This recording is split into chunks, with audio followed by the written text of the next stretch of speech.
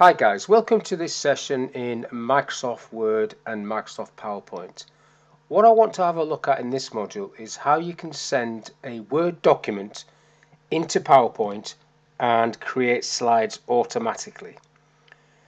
Now the trick to this is that in Word you need to have used heading styles.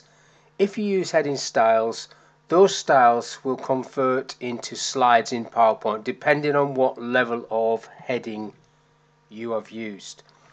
So for example, this document has a heading style 1, you can see it there.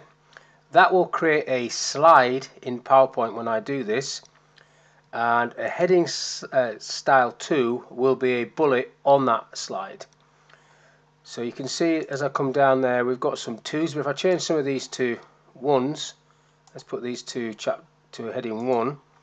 So I'll leave that on 2 and come down through this document and just basically put all the chapters to heading 1. And I'll put that to heading 1 as well. Specialist program.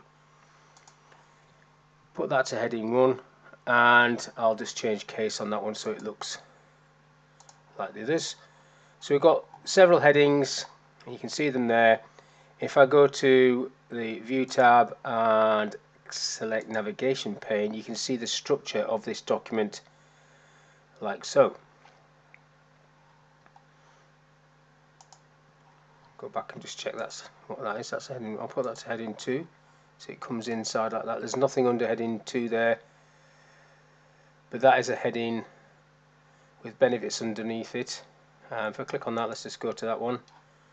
That's heading 1, and benefits is a heading 2, and then specialist program I've just done part 2. Click to that one. That's heading 1 as well. So all the heading 1s will be slides. So in PowerPoint it will create this structure. What you then have to do is, obviously it's not going to bring this text in, and you don't really want to put a big lump of text on a PowerPoint slide anyhow, but what you can do is copy and paste bits of this and put them in the notes area in PowerPoint, and then just thin it down a bit so you can, or maybe put a bullet list in the notes so you've got the information that you need to speak to. So what we have to do once we've got the heading styles, and this can be done on any document. I mean, if I quickly create a new document, you just need to click on the heading style, type introduction, because that's a quick pass. Goes back to normal, you can see that. You type your text. I'll type intro actually because that is quick pass. Give myself some text. And then you want another heading, heading 2, so you select that and then you type part 1. So that's how you do heading styles. Type intro again so I get some more text. Get rid of that rubbish. So nothing weird and wonderful about selecting heading styles. You might want to edit some of these styles because I don't particularly like that being in blue. But once you've got heading styles, you can do what I'm going to show you in a second. And even if you've got a bit of text where it says part 2 and you just made it bold, say you make it bold, so I'll just do Control B for that. That is still normal, it's not a heading style. But all you do is you just highlight it and click on the heading style you want, and then you've converted it to a heading style. It looks very similar, so it's probably the same format. If you want to look at the format, you just go right click, modify. So what is this? Font bold, color black, etc., etc. That's the style of this, and you can change that if you want. So I'll just cancel that off, and then I'm just going to do Control W to close this document. You can press N for not save, or you can click don't save, but you see this little underscore on the N and the underscore on the S. It means you can just press those letters on the keyboard. So N for no, no saving. Back to this document. So what we need to do is we need to get send to PowerPoint up here.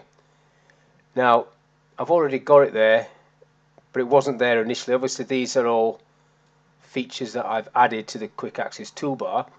So you need to go to more commands from the end there, and it's on popular commands. Just put it to all commands, click into this list, and then just type the letter S for send, which will take you down to the S's, and then you can come into send to find send. It's alphabetical.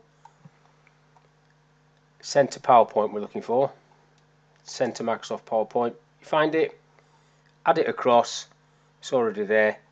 and then you've got it on your quick access toolbar. So all I need to do is click that button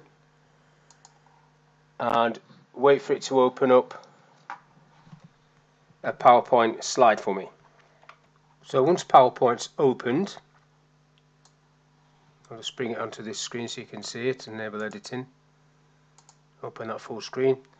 You can see the headings. There's the heading 1, there's a slide, there's a bullet on it, heading 1, bullet, that we created.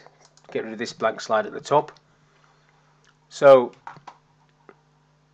obviously there's no details on there, but you could do some more heading 2s if you want a bullet list to appear. And if we just click on this normal button again, you get the outline, which is the same outline or a similar outline as you saw in Word. So basically that is being just transferred across. So now what you would do, let's say you want this information as a note, you copy that, you go into PowerPoint,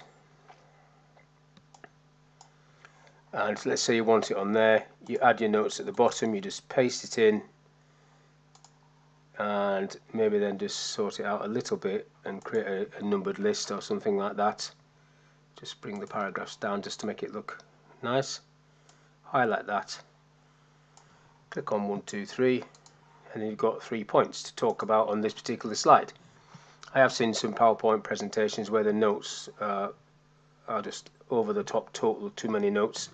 Nobody is ever going to read all these notes out on a slide.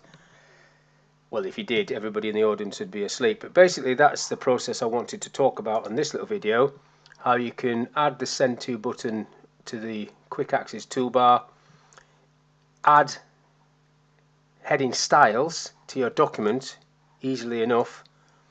Heading 1 becomes a slide, heading 2 is a bullet on that slide, and heading 3 would be a sub-bullet of that. So you would get another indent in there. Very simple to do. You click that, off it goes into PowerPoint, and there you go. You can then copy and paste your notes in. So hopefully that was of use for you. Thank you for your time, and I'll see you on the next one.